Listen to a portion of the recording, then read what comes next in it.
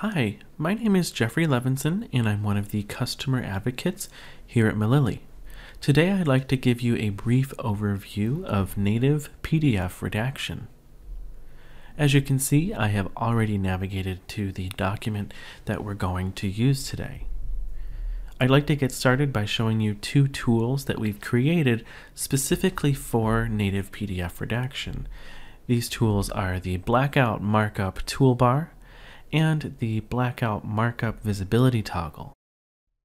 Now the first thing I'm going to do is head into my Blackout Markup Toolbar.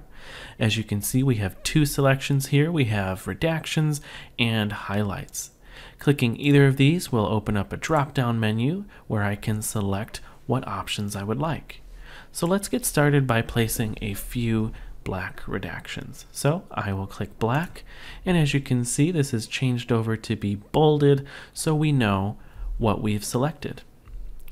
Now to place a redaction, it's as simple as clicking and dragging. I'll place one more redaction here and then a last one over this picture. Let's also place a white redaction over this name, and lastly a text redaction over this section here. Now you'll notice that the text redaction has already been filled in. This is going to default to whatever the setting is for the markup set. Now we can edit this simply by right-clicking, choosing Edit, entering in our custom redaction text, and saving. Let's also add a few highlights.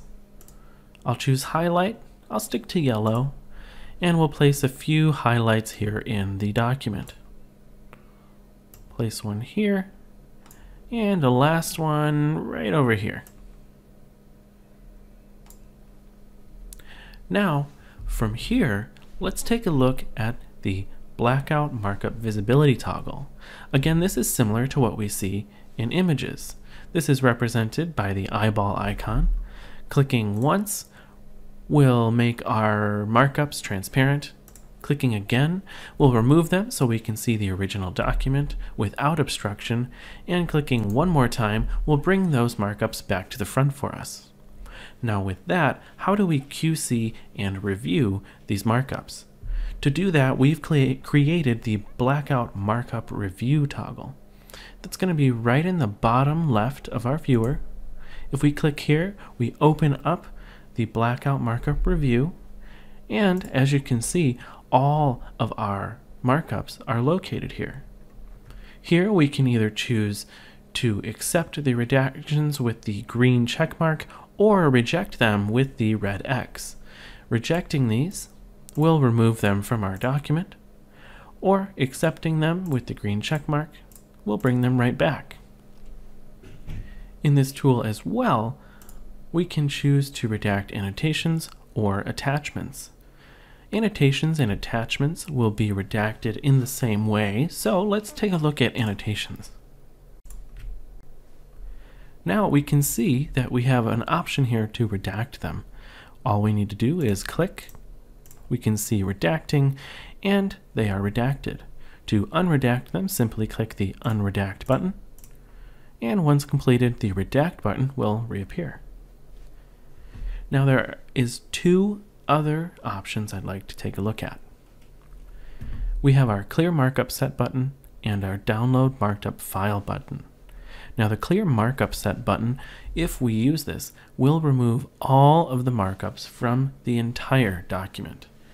This is very useful if we want to start over and start fresh, but at the same time it is very powerful and cannot be undone once it's completed. So this option should be used with care. The other button we have is our Download Marked Up File button.